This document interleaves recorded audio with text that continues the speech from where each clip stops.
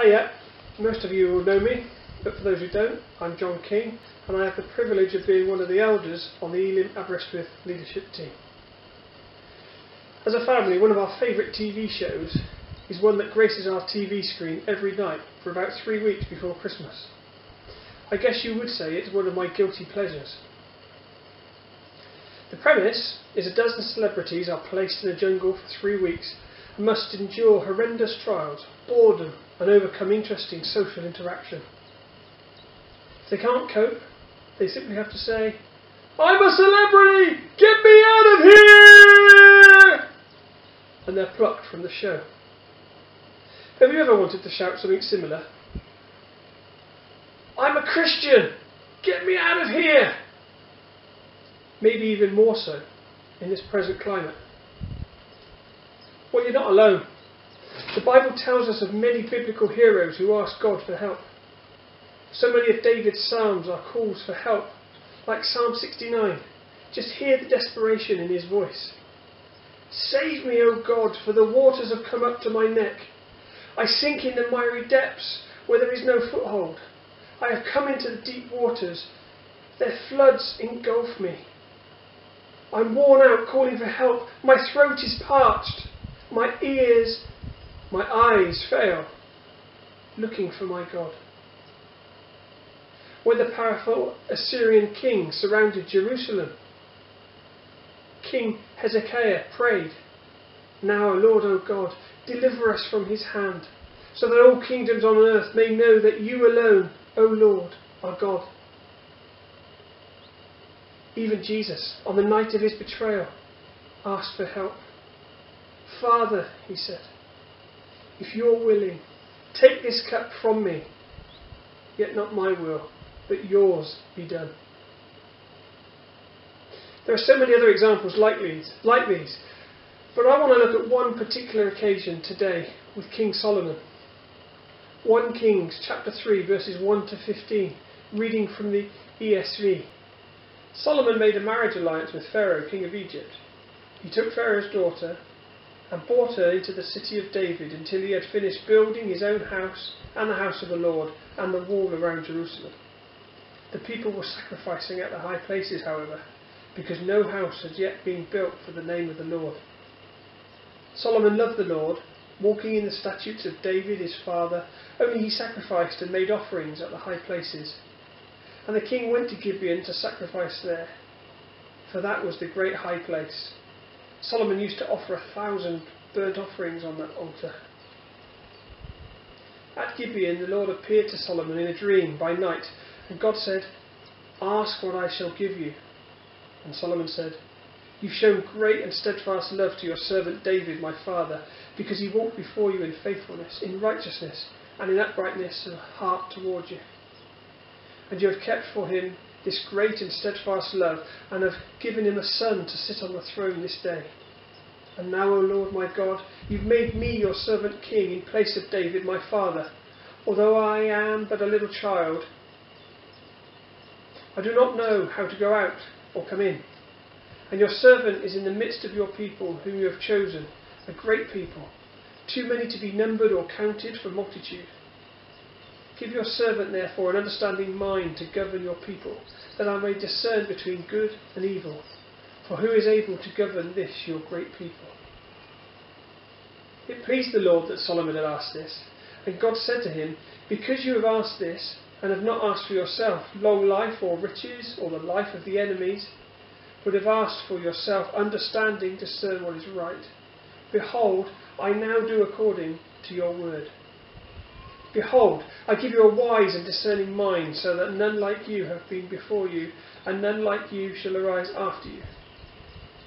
I give you also what you have not asked, both riches and honour, so that no other king shall compare with you all your days.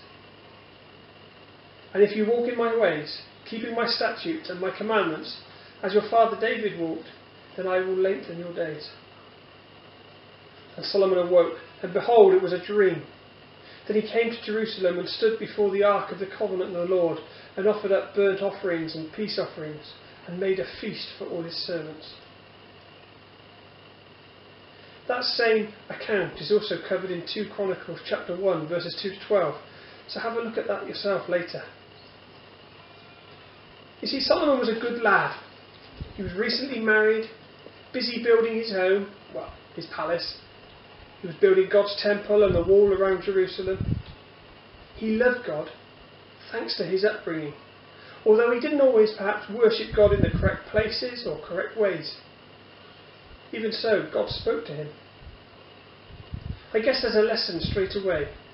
Don't judge others on how and where they worship God. He can get through in any situation. So, continuing the story. Solomon goes to Gibeon, to the same place where Moses had the tent of meeting. Later that night, God appears in a dream and asks him, "What can I give you?" Wow! Father God, such a loving Father who only wants to give us good things, and he asks Solomon, "What can I give you?" Whatever your situation now, whatever you're feeling, God is saying the same to you, if you would only talk with him honestly. Luckily for us, Solomon puts a bit of context in the story. He knows how his father David was loved by the same God and honoured the promises made to David. He's experienced it himself. He draws on the past experience. You see, what was true in the light remains true in the dark. We just don't always see it. Then he continues with his issues. He's feeling a bit overwhelmed. I love it how the Message puts it. "And now here I am, God, my God. You've made me your servant, ruler of the kingdom in place of David, my father. I'm too young for this, a mere child. I don't know the ropes, hardly knowing the ins and the outs of this job.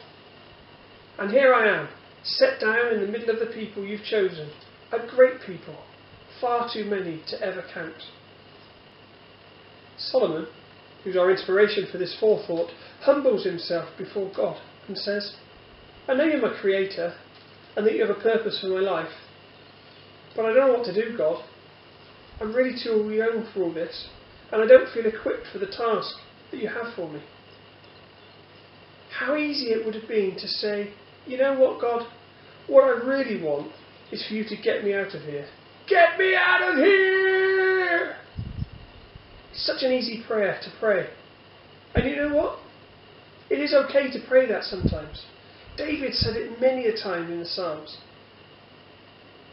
But if we're honest, is that because we're focusing on us and the situation where we should be looking to the one who promises never to leave or forsake us, to give us a hope and a future, eternal life in the complete knowledge of him?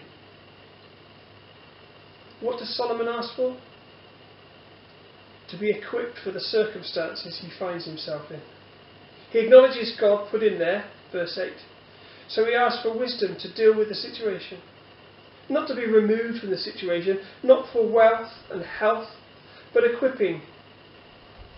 Equipping so that he can continue his work of the kingdom. Kingdom-focused prayers rather than personal prayers. What's God's response? It pleased the Lord that Solomon had asked this. In fact, God was so pleased with Solomon, that he put the kingdom first. That he actually said, and I paraphrase, "Sure, I can do that, but I don't want to give you that. I want to give you much more than that. I don't want to give you some wisdom, I want to give you loads of wisdom. How about some bonuses too, some riches and honour, and a longer life if you continue in my ways, as your dad did." When God says he will do something, when he promises to do it, you can trust him. It reminds me of what Jesus said in the Sermon on the Mount. "Therefore, do not be anxious, saying, 'What shall we eat? What shall we drink? What shall we wear?' For the Gentiles seek after all those things, and your heavenly Father knows that you need them all. But seek first the kingdom of God and his righteousness, and all these things will be added to you." That's in Matthew 6, verses 31 to 33. When Solomon woke up, he took God at his word and went back to worship with his people. We must trust God when he promises something. We must have faith, because that also pleases God. At the beginning of this passage, and at the end, Solomon,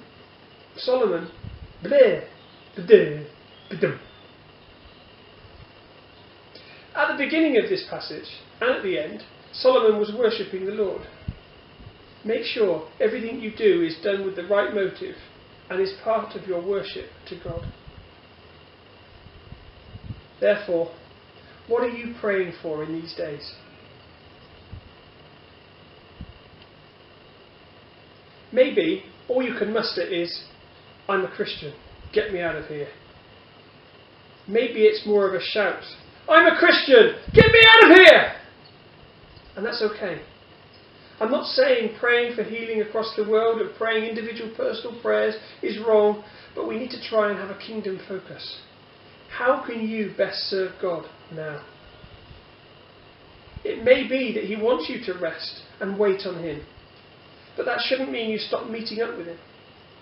It may be that you need to find creative ways of serving Him by serving and loving others. For I know the plans I have for you, declares the Lord.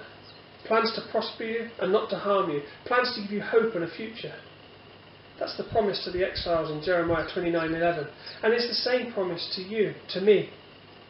And then in 2 Peter 1:3 we read, His divine power has given us everything we need for a godly life, through our knowledge of Him who called us by His own glory and goodness.